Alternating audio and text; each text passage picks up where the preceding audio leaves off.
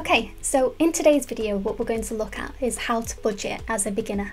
So this can be really difficult if you've never done this before and you don't really know where to start.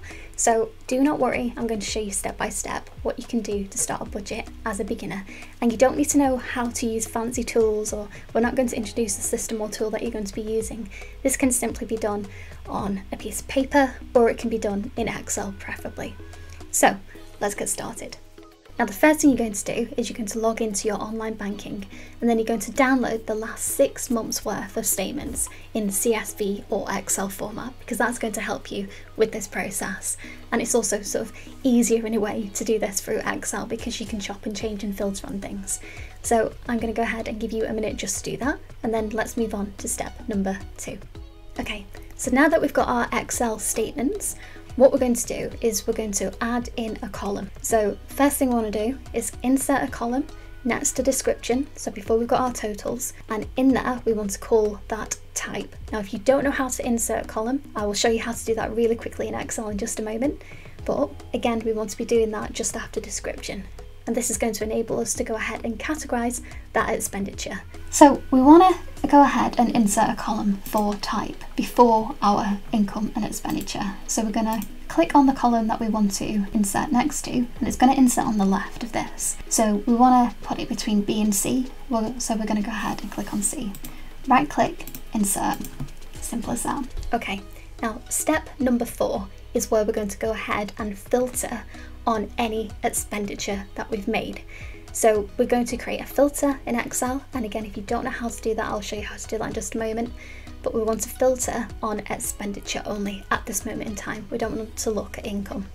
So expenditure only, and usually with these statements they're categorized into one column for income, one column for expenditure. And if you're not sure which one's which, have a look at the description or have a look at the balance, because again usually these statements have got balances by the side, and if you can see for that row item that the balance is going down, then you want to filter on that column where the expenditure is. Okay, so here we've got an example bank statement. Now in order to filter on this information, it's really easy. So if we've got this on home, if I go ahead and use the left click of my mouse and select column D and go all the way across like that, and then lift off, go to data, and then here under sort and filter we've got filter. So we've created a filter and we can click off it, it's fine, but what we can do now is we can select income like this, that doesn't need to be there, or we can filter on expenditure just like that. Now I'm just going to go ahead and remove the zeros because again this is just a template, just so we can filter properly. So that's how to filter, really simple. You can take this off by just hitting filter. So drag, filter, there you go.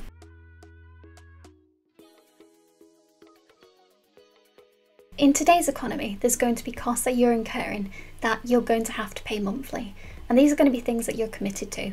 So the likes of a mortgage, a loan, maybe a car loan for example, maybe credit card expenditure, or it could be gas, utilities, consumables for example, you know, your weekly shop, you can't not continue to pay for that.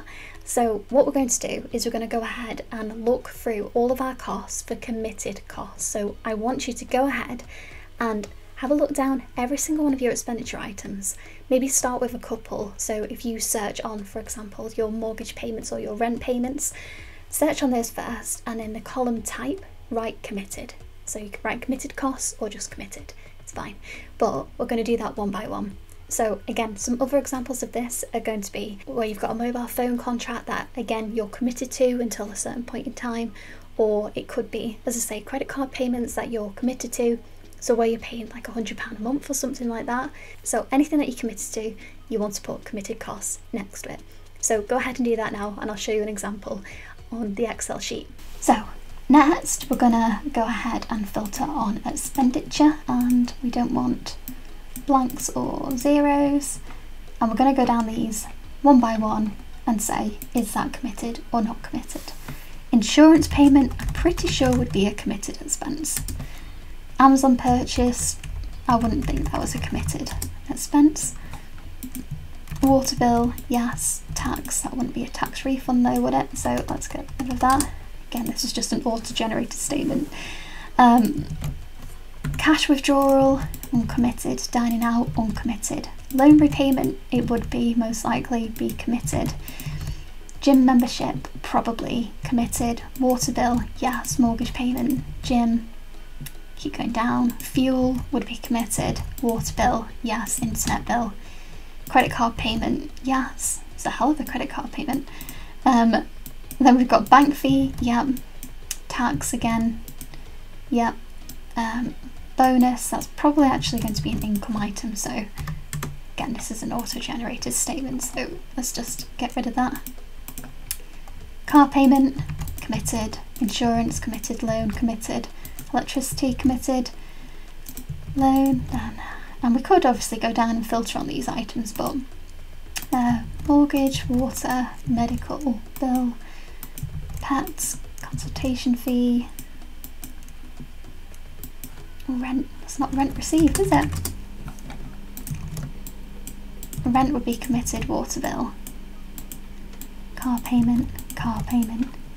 Okay, now that we've gone ahead and highlighted everything that we're committed to, that again we cannot get out of, we're in a contract, or it's something that we just have to pay for every month because, for example, it's the consumables where we're getting our weekly shop. Now what we want to do is go ahead and go through our expenditure and highlight things that maybe we might be able to cut back on.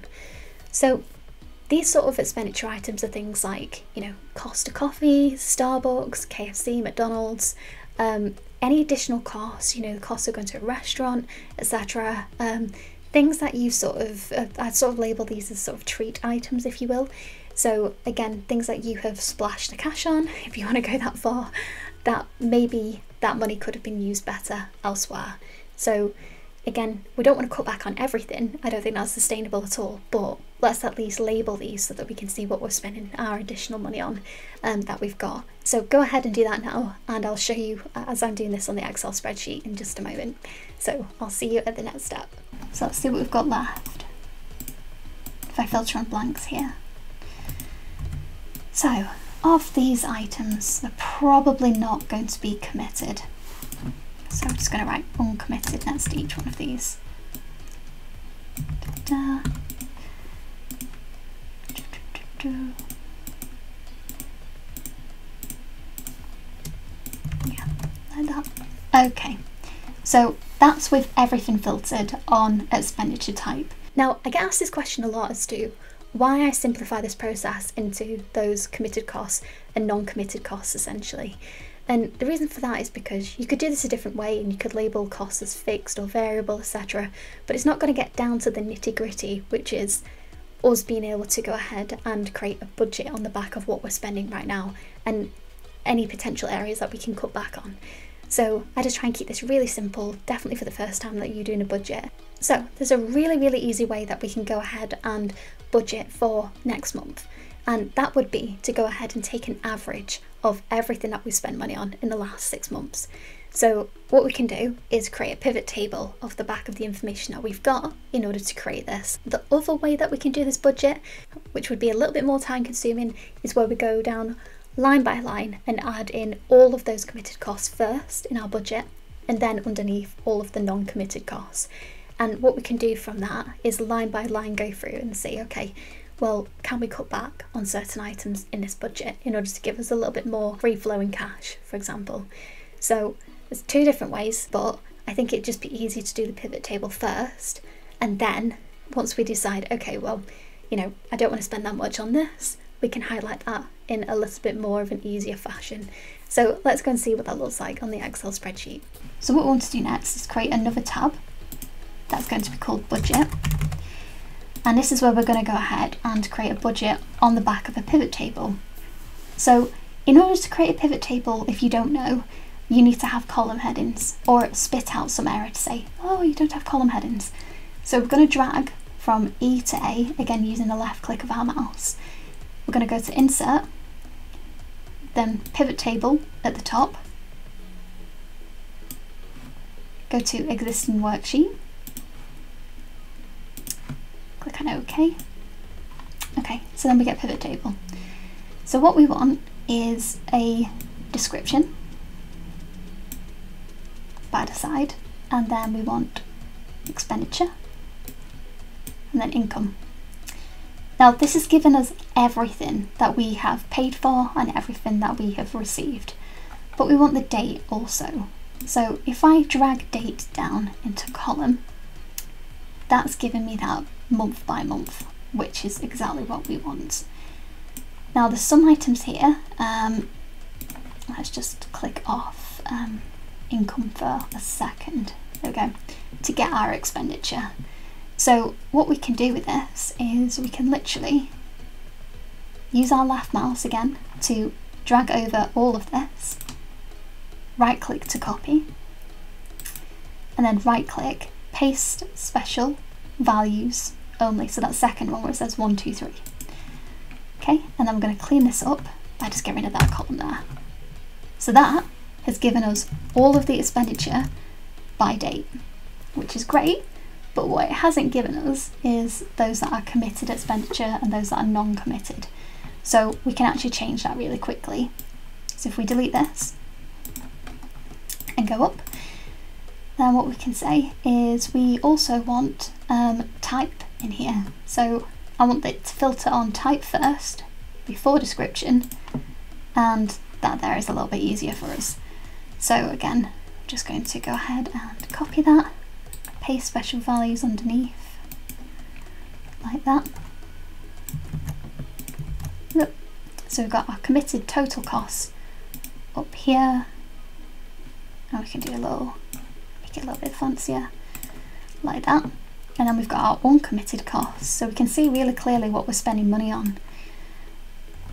In order to just simply copy and paste a format, if you don't already know, you can select it again using the left click of a button, and then at the top go to Format Painter, like that, except you want to make sure that you actually do it on the line that you need to.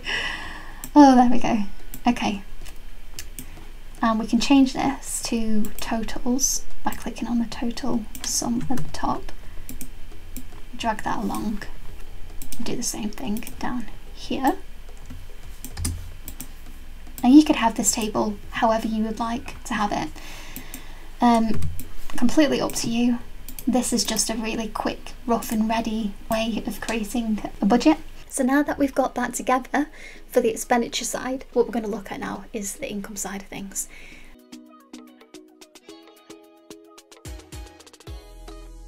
So your income for the majority of people is going to be your employment income, or it could be pension income, or it could be savings income, etc. But what we want to do is filter on our original table for income items, and we're just going to add that into the budget in as many different lines as we need to. So this could be a different line item for each different revenue source. So you could have one line item that says employment, one that says bank interest, one that says pension income, for example. So I'll show you how to do that now. What we want next at the top here is income. So I'm just going to change this table, and I'm going to get rid of expenditure, and instead I'm going to have income.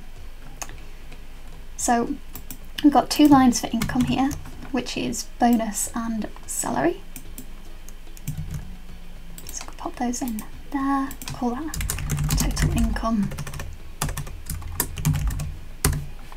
and then just do a total of those two items there.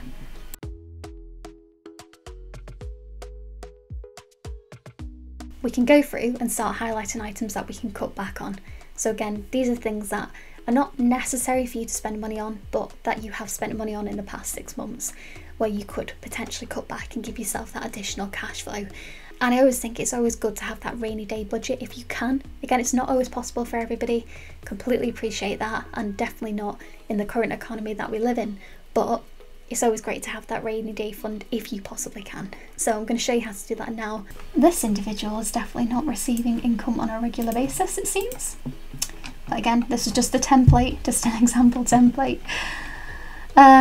So we can see there, this individual's income, the committed costs, uncommitted.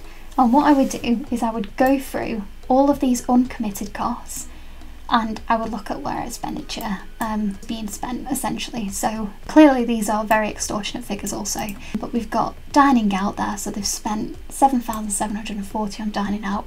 We can definitely avoid that by cooking indoors at home and buying our own food, which would be a lot cheaper. Clothing, yes and no, because sometimes clothing is necessary. For example, if you've got children starting school in September, they might need a new uniform. So possibly, but I'm not going to highlight that this time. Charity donation. If you are trying to cut back on costs, you might want to decide not to do that until you're able to provide that again. What else have we got here? A bank fee. That might have been because the individual has gone over their overdraft, for example. So bank fees are a funny one because sometimes they are fixed, and other times you'll get a bank fee for going overdrawn, for example. So that is avoidable in that circumstance, but you'd have to look at that on a case-by-case basis. So I'm going to say yes, we need to be better with our money there. Amazon purchases, £1,643 of Amazon. What are they buying? But that could be avoidable, so that would be looked into. And I don't know what the consultation fees are, but again, they might be something that this individual can't get out of, and they need to make those payments. Or it could be that there is something that they can cut costs on there. But this is simply it. You just go through, highlight the things that are non-committed and see if there's any way, anywhere that you can go ahead and cut back on. Now, as I say, in order to make a budget for the next month, what we can do is if we just copy this column here, next month, if we want to do an average of the last so many months, in this case we've got 12 months, so we do an average of the last 12 months, what we can do is just go equals, we can do the sum of all of this, and we can divide that by 12. And we're dividing by 12 because we've got 12 months in this case. But if you've got 6 months, you can take the total cost for the last 6 months and divide by 6. And that's going to give you an average each month. So we can just drag this down, see what we're left with, and then also use that just to do a bit of a format. There we go. So that's now given an average budget for next month. So that's, again, it's just one way that you can do this for simplicity. Or you can go through line by line by line and have a look at the costs that are happening every month, or the costs that you expect for next month based on new information that you've got or new contracts, etc. that you've signed up to. But thank you very much for watching it to the end of this video, and I really hope it helped you. As always, stay tuned, ask questions in the comments if you've got any, and I'll catch you on the next one.